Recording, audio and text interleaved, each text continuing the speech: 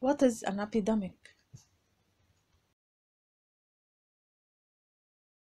An epidemic occurs when an infectious disease spreads rapidly to many people within a short period of time. An epidemic may be restricted to one location.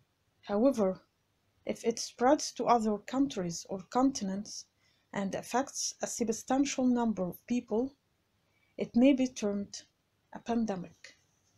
An epidemic can cause enormous damage through financial and economic losses, in addition to impaired health and loss of life. So, what should we do when an epidemic occurs? The answer is to repent to Allah and humble ourselves before Him, and to protect ourselves. With regard to repenting and humbling oneself before Allah, Allah says, "And we have already sent messengers to nations before you, O Muhammad.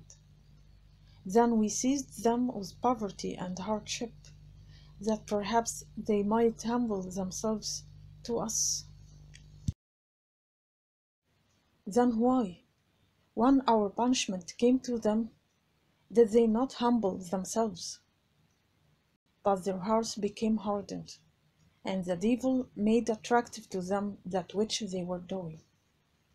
Calamities only come down because of sins, and cannot be removed except by repentance.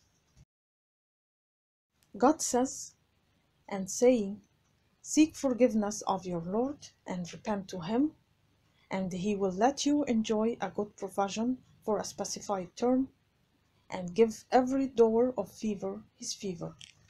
Allah tells us that by virtue of glorifying Him, tasbih, He saved Yunus, peace be upon him, from distress, and stated that in like manner He will save the believers.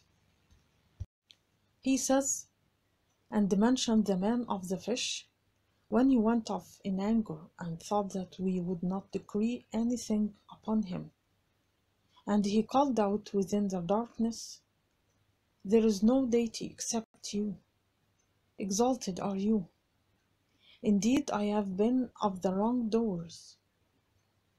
So we responded to him and saved him from the distress, and thus do we save the believers. It is prescribed to ask for well-being in the mornings and evenings, and it is emphasized more when an epidemic is spreading. Abdullah ibn Umar said, "The Messenger of Allah وسلم, never failed to say these supplications when evening came and when morning came. O Allah, I ask you for well-being in this world and in the hereafter. O Allah, I ask you for forgiveness and well-being in my religious and worldly affairs, and my family and my wealth. O Allah, conceal my faults and keep me safe from the things that I fear. O Allah, protect me from in front and from behind, and on my right and on my left, and from above. And I seek refuge in your greatness from receiving unexpected harm from beneath me." It was narrated from Anas that the Prophet ﷺ used to say, "I seek refuge with you from vitiligo, from insanity, from leprosy, and from bad diseases."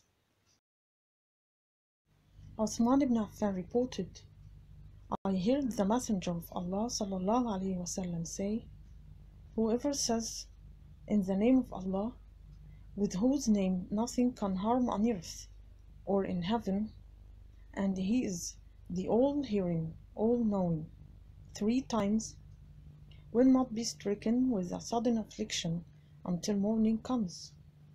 And whoever says that when morning comes will not be stricken with a sudden affliction until evening comes."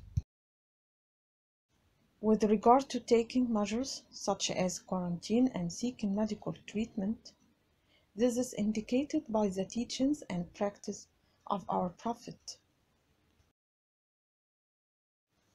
It was narrated from Abdurrahman ibn Auf that Allah's Apostle said, "If you hear that the plague is in a land, do not go there. And if it breaks out in a land where you are, do not leave fleeing from it." The Prophet ﷺ said, "Seek medical treatment, for Allah has not created any disease, but He has also created a remedy for it, except for one disease, old age."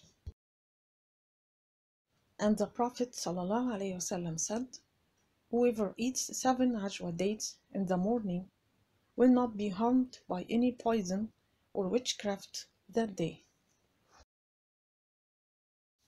It was narrated from Abi Hurairah that the Prophet ﷺ said, "No sick camel should be put with a healthy one." The plague of Amwaas. It afflicted Islamic Syria in the years from 638 to 639.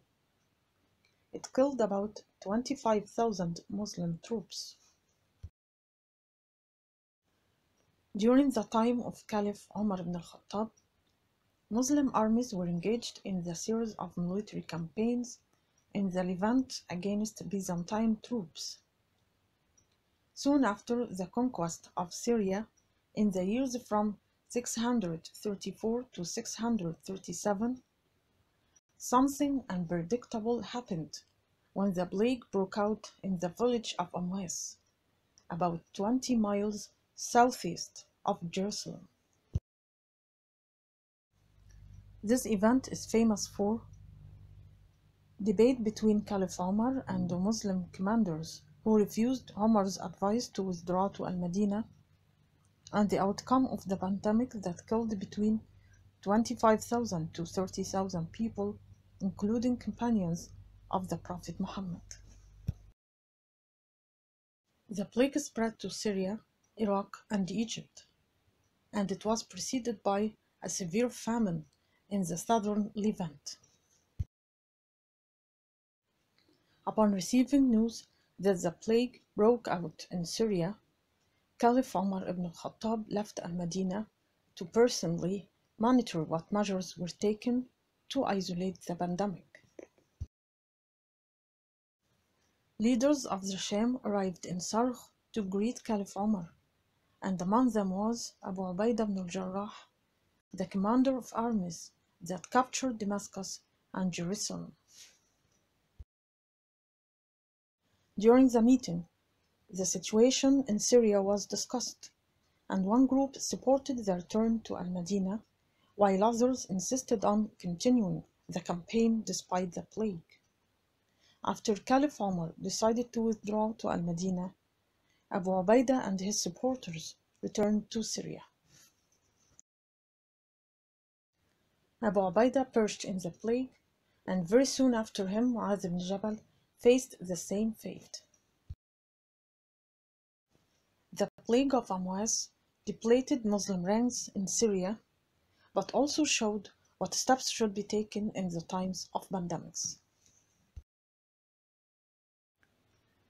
Pandemic is like fire, and you are its fuel. Disperse so that the fire does not find anything to light it, and thus it gets extinguished. The important element of every pandemic is the human-to-human contact, which should be minimized or completely eliminated during the outbreak. The principle of life protection in Islam refers to protecting the public and personal health. Islamic law stipulated saving lives and souls from perdition and made saving the soul a right for everyone by preventing sicknesses before they happen and by treatment after they happen. The goal of physical distancing is to slow the spread of the virus. If people stay home and avoid contact with each other, the virus will not spread quickly. Fewer people will be infected at one time. People will still get sick, but it will happen at a slower rate. This will help doctors and hospitals care for patients. Therefore, Islam rejects the so-called immunity of the herd, which calls for abandoning the spread of disease first, and by which those who deserve to perish from the elderly and those who have multiple diseases will perish. This means laziness and failure to treat patients, which is refused in Islam. What about economy during the epidemic? Generally, it's wrong to depend on import from abroad, especially food and means of self-protection in times of crisis. The important lesson countries should learn from the epidemic is to increase interest in the agricultural sector and seek to develop the food industries in it, because every country in the crisis seeks the interests and needs of its people first. Countries must monitor prices in order to prevent monopoly and set appropriate prices, because manipulating them is forbidden by Islamic law. Also, appropriate economic plans must be put in place for this situation to secure all goods needed. Countries should strengthen, expand, and deepen solidarity within them. Who is it that will lend to Allah a good loan, which Allah will multiply many times over for them, and they will have an honorable reward? It was narrated from Abu Musa that the Messenger of Allah ﷺ said, "The relationship of the believer with another believer is like the bricks of a building. Each strengthens the other." He illustrated this by interlacing the fingers of both his hands. In conclusion, we should be patient for this trial. Applying the precautionary measures for a long time is difficult, so the reward for patience with it is so great. Aisha reported, "I asked Allah's Messenger ﷺ about the plague, and he said, that was a means of punishment which Allah used to send upon whom He wished. But He made it a source of mercy for the believers."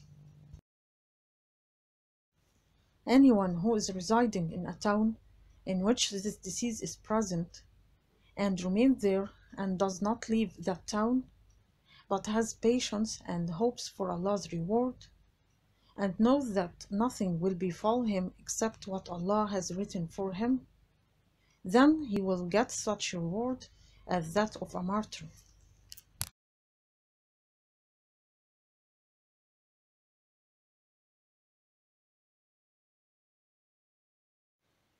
If you liked this video, please press like, share, and subscribe to get new videos.